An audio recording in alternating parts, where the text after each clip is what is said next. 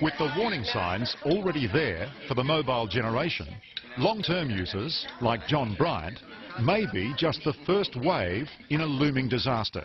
So, as long as you can remember your dad, had a mobile phone. Absolutely. I think he was one of the first. My friends thought it was pretty cool, actually, because no one had them. You want to fill an house, not so cool.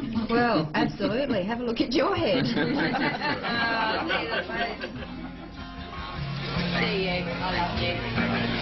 With time running out, John is setting out for Sydney for emergency surgery. He hopes Dr. Teo can buy him precious extra months with his family by removing his tumour. Good luck.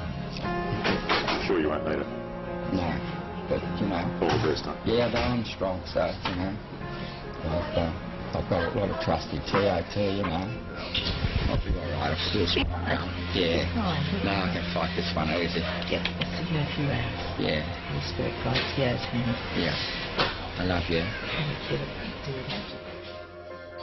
I'm going to make a little opening in the brain right here.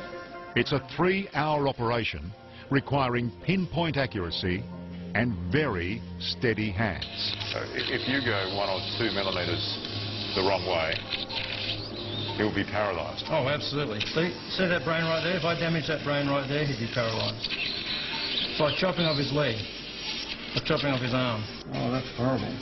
Is that all tumour, Charlie? Yeah. It's not pretty, but take a good look.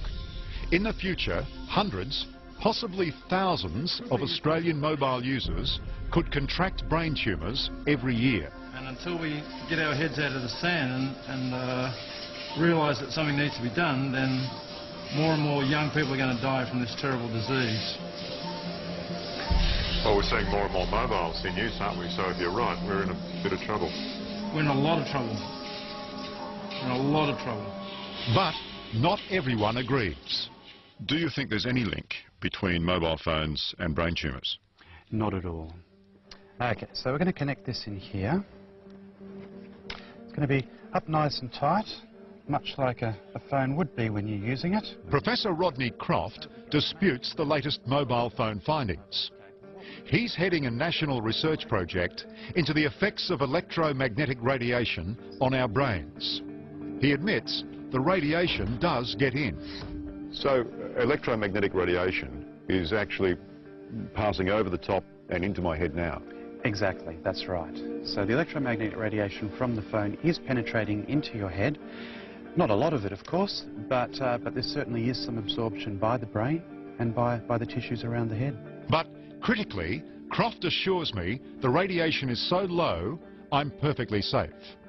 And most of the scientific community agrees.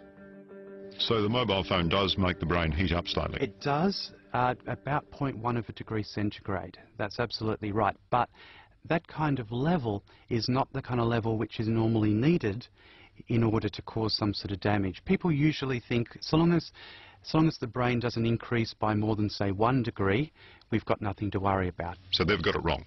Vinnie Carana's got it wrong. Charlie Teo's got it wrong. That's right. That's my opinion, yes. You think they've got it wrong? Yes.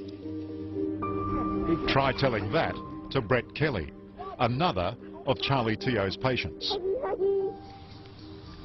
I think this is what has killed me, or will kill me. Do you honestly believe mobile phones gave you that tumour? Without doubt. 100%. Brett used to run a successful earth-moving business in Western Sydney. And just like John Bryant, his mobile was in constant use. So would it be safe to say 3 hours a day? Oh, yeah. Yeah. Okay, the next scan's going to be 2.5 minutes. Just keep trying to hold very still. 2 operations haven't been able to get rid of the tumour, but right now it's stable. Sadly, Brett knows it's only a matter of time before it starts spreading through his brain. How long do you think you've got? I think maybe 6, 7 years at my very, very best. That's not tumour there. Okay, look good. Look good. Once, brain tumours were a relatively rare cancer, but not anymore. And Charlie Teo's biggest worry is that their dramatic increase has coincided with a boom in mobile ownership. There is now a true exponential rise in the incidence of brain cancer.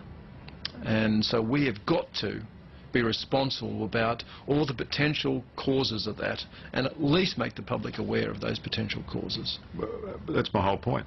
If you and your colleagues are right, there's going to be literally thousands of people who will be affected at some point down the track. Yes, absolutely. Now again, not everyone who's used mobile phones, because again, not everyone who smokes gets lung cancer. But we believe that a lot of people are going to be affected. Do you own a mobile phone? Yeah, I own a mobile phone, and my children also own mobile phones, but I insist that they limit their exposure. And the way they do that is I almost always put it on speaker or hands-free. Hey, John, it's Charlie here. Surgery's gone very well. Good boy. Margaret, things have gone very well. Oh, has it? Yeah. Good, wonderful. Yeah. It's Yeah. Good, very good. He's moving already and doesn't appear to be paralysed, so... Yeah. It's just magic, isn't it, when you think that... A few days later, and John Bryant is up and about.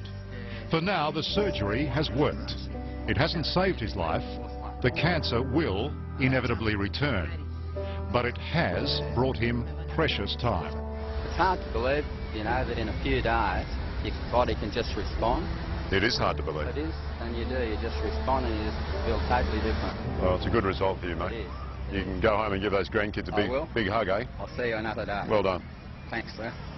Thank you.